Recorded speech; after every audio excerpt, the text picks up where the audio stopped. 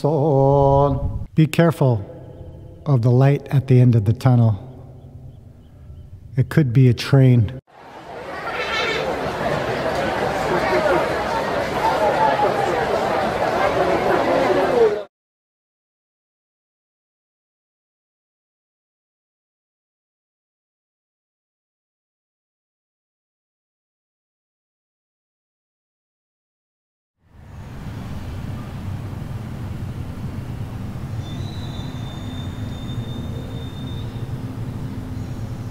It's a very beautiful day.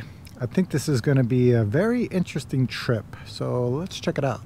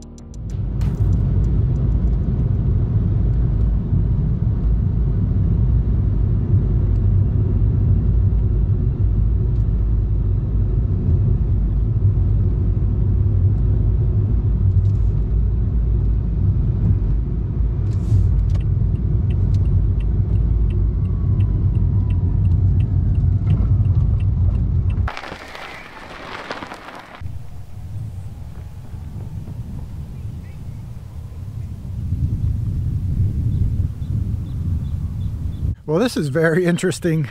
When I left, it was very sunny. As you can see now, it's very cold and cloudy. Don't have a jacket, but maybe the hike will warm me up. So let's see where we're at. This is the Miwok Trail. I'm not sure which one of these trails I'll be taking, but as usual, we'll just go for it.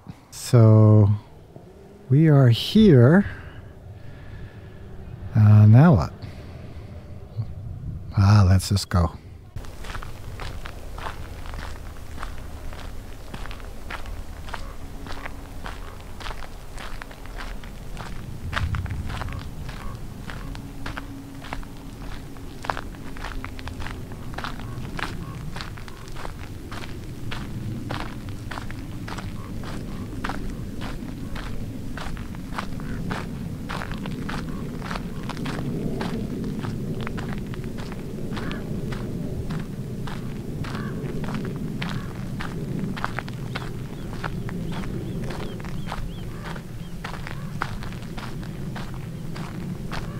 So you notice we crossed the Golden Gate Bridge, and where we're heading to, it's this area I accidentally discovered. I'll post a video about how I discovered this place, and also in that video there's a tour of the Golden Gate Bridge if you're interested in that kind of thing. I think this is going to be a beautiful hike, and it's going to end in a beautiful area, even though this is all beautiful. But it'll be like the kind of the peak of the trip, I think. We'll find out soon.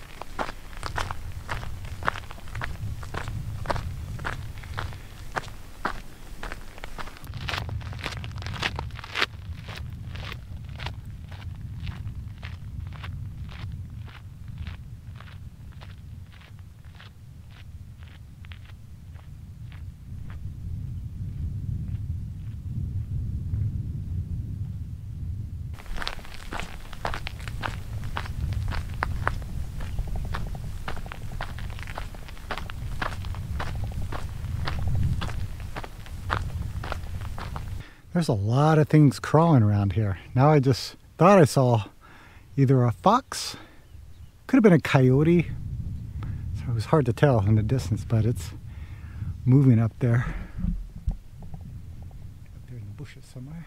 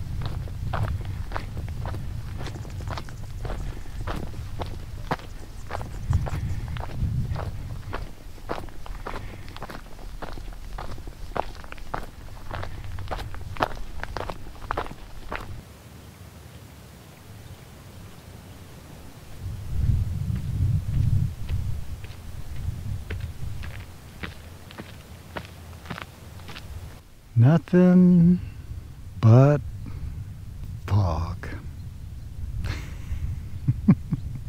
What a view.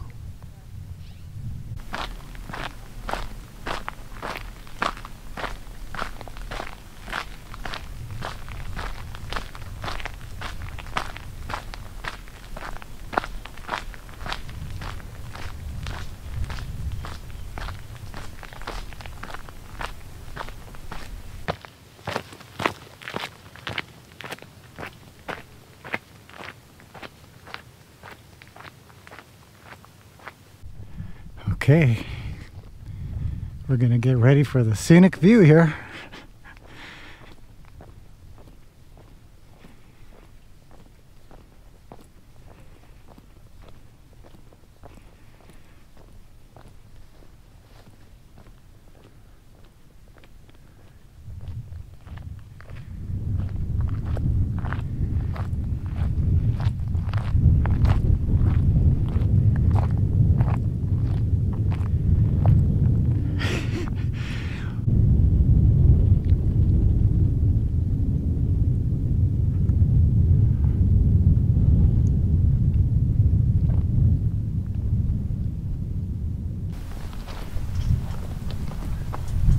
Unstable structures do not enter.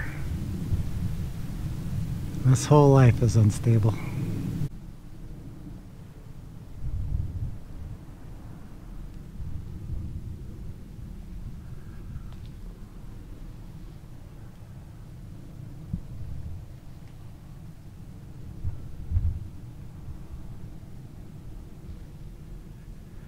Very interesting to find at the top of the mountain.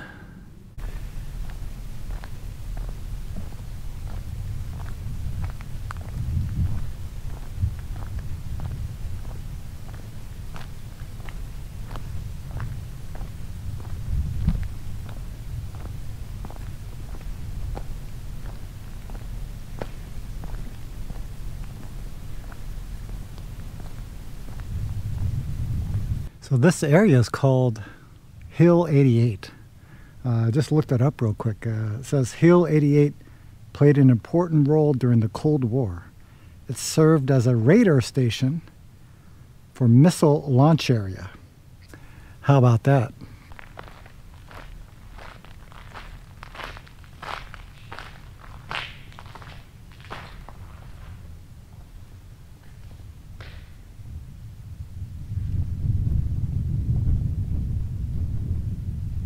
Yeah, I would say that this roof area is not stable. Didn't look like it stopped people. It's got acoustics in here. Johnson.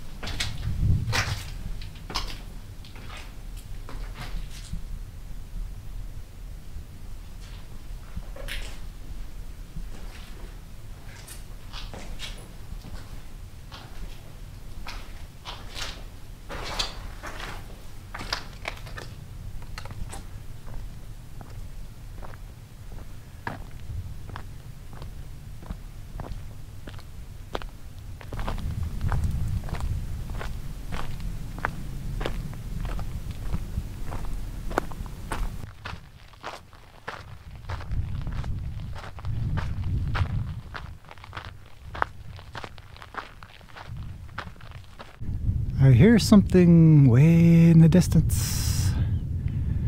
It's actually what we're supposed to see right now, actually. Do you hear that?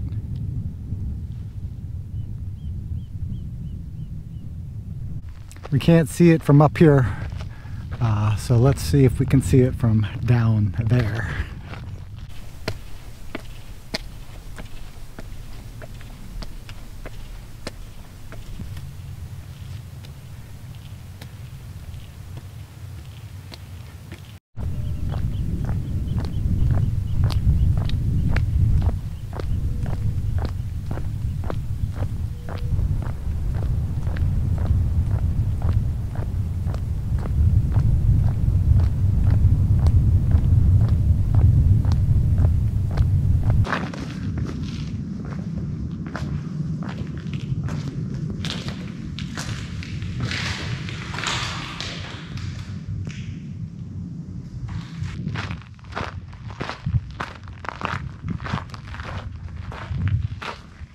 Yeah, very good hangout spot here.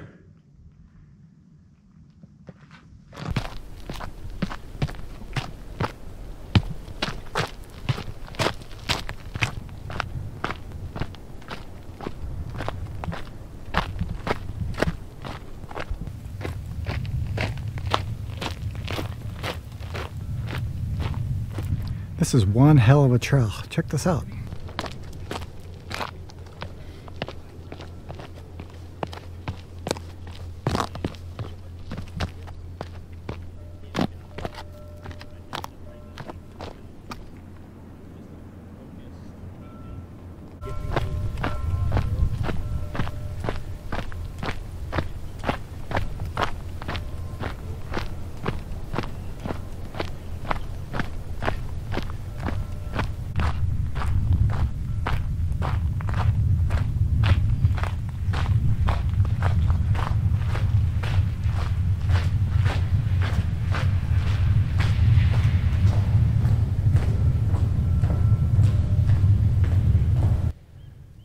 Be careful of the light at the end of the tunnel. It could be a train. I do have to say, this is probably one of the most interesting places I've been. Gun number 1. Looks like the assigned gun pointers, recorders, whatever all that stuff means. Gun mechanic. And cannoneers. Wow.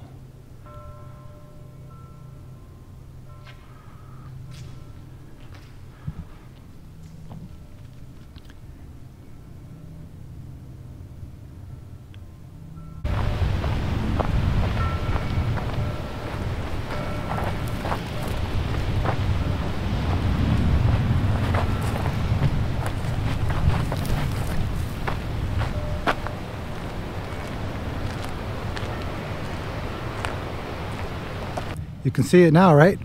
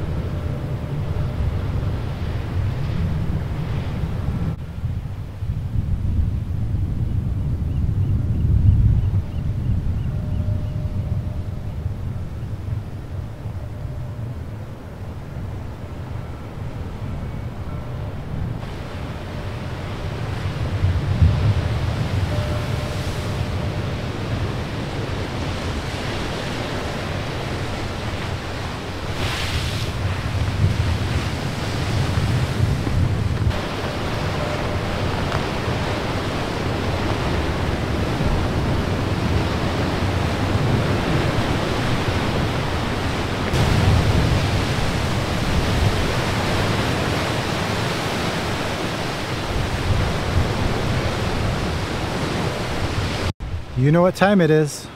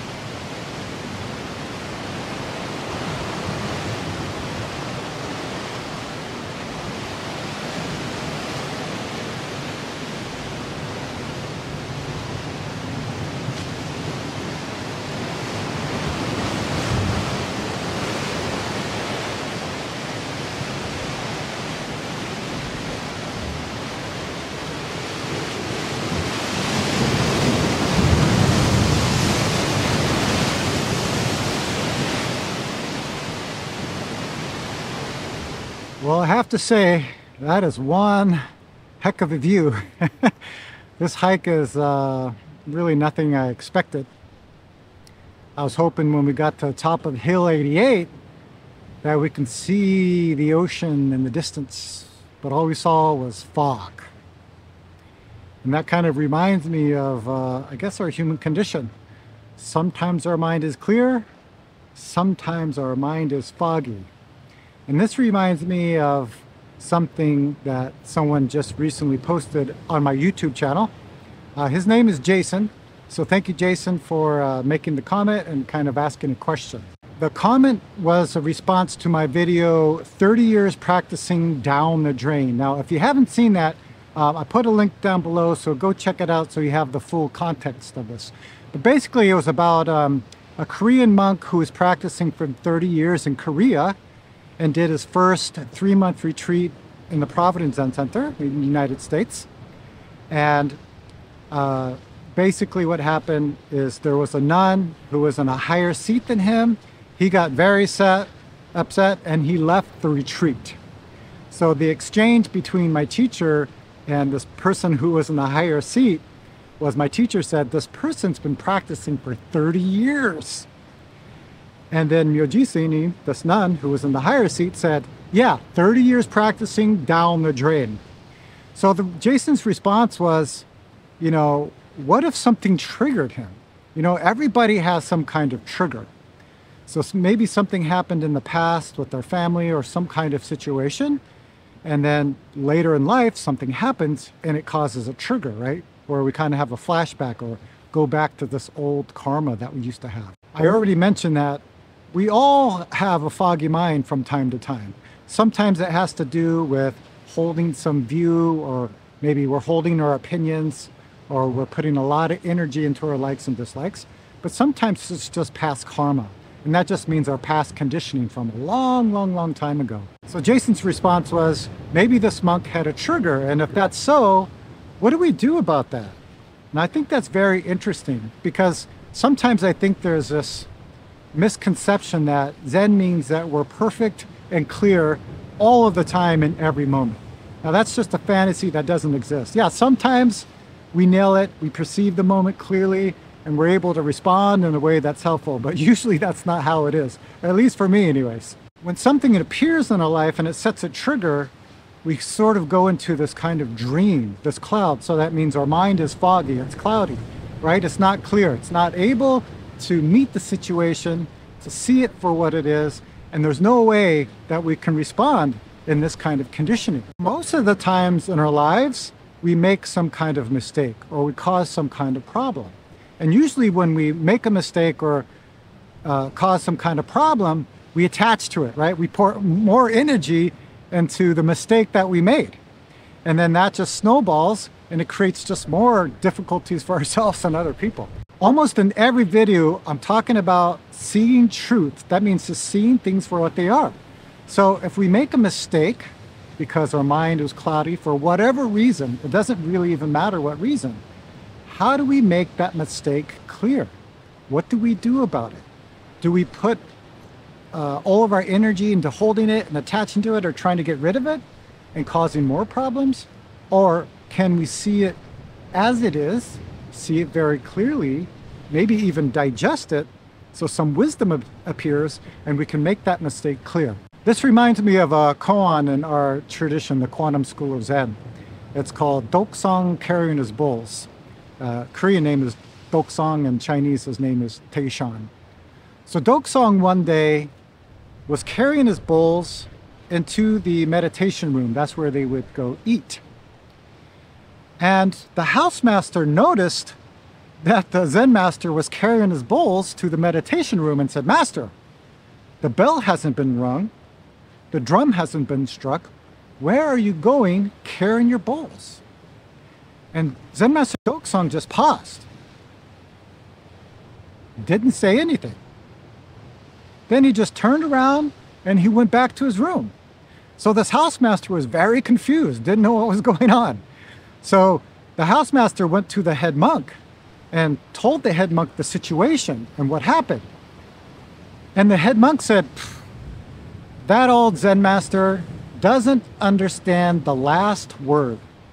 And what that means is he's saying that the Zen master doesn't understand his correct function at that moment, right? He just went to this meditation room with his bowls, wasn't even time for a meal. Housemaster acknowledged it, asked him a question, and he just turned around and went back to his room. So, you know, the housemaster's thinking, is he crazy? Is he going senile? Is this a special teaching? That's why he went to the head monk to see, but the head monk said he doesn't understand his job. So, of course, wherever you have human beings, the rumors go around in the temple, and Zen Master Dokesong hears about what the head monk said. So he goes to the head monk's room, pounds on his door, and the head monk opens the door, and Zen Master Dokesong's very angry, and he says, "Do you not approve of me?" And it's very interesting. The head monk whispered something in Zen Master Dokesong's ear, and Zen Master Dokesong was relieved.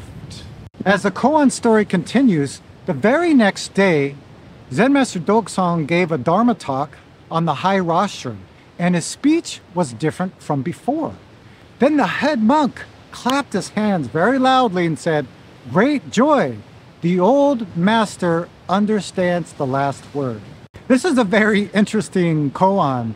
I call it the human relationship koan because there's a lot of things happening here, a lot of people making mistakes, a lot of emotions and thinking happening in this koan, just like our lives. So we have a series of questions we asked students about this koan.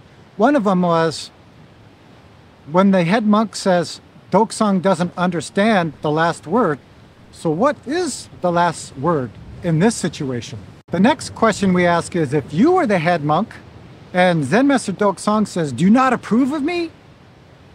what could you say to him? So in the story, the head monk whispered something in the master's ear.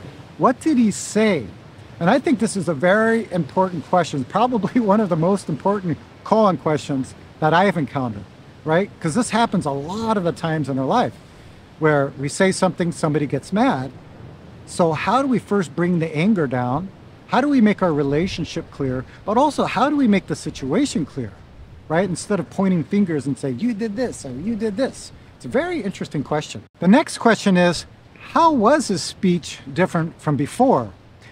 And there's a fourth question, which I think is really, really important. And this kind of goes back to when we make a mistake, how do we make it correct? So Zen Master Dokesong was bringing his bowls to the meditation room for a meal, and the housemaster said, "Old master, the bell hasn't been rung, the drum hasn't been struck. Where are you going with your bowls?" So if you were Zen Master Dokesong, how can you reply to this housemaster? Finally, there's a bonus question, because the housemaster is like, "The bell hasn't been rung, the drum hasn't been struck. Where are you going with your bowls?"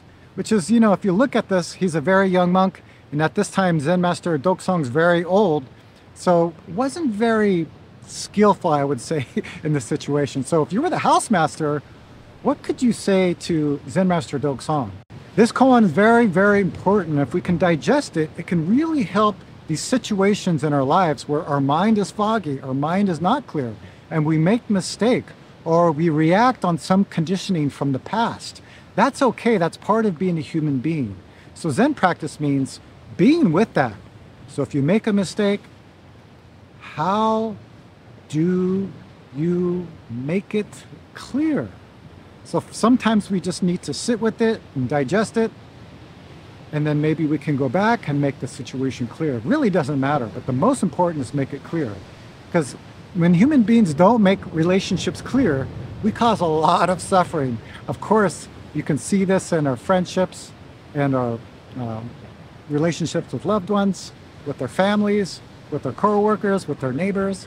So very, very, very important is to see our mistake clearly, completely digest it, and then make it clear. It's very, very simple. But it takes some kind of effort, and it takes some kind of practice to do that. So those are my thoughts for the day. Let me know what you think in the comments about this. I hope you enjoyed the scenery. Again, it wasn't what I expected, but it turned out to be quite amazing. Hill 88 has some very interesting structural pieces around there. So thank you for being on this journey with me, and I will see you soon.